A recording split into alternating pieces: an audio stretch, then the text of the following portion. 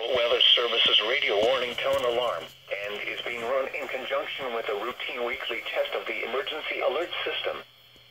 During potentially dangerous weather situations, specially built receivers are automatically activated to warn of the impending hazards. Tests of these receivers normally are conducted by the National Weather Service every Wednesday between 11 a.m. and noon.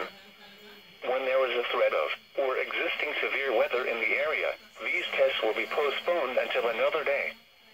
Again, this has only been a test of the National Weather Service's radio warning alarm tone.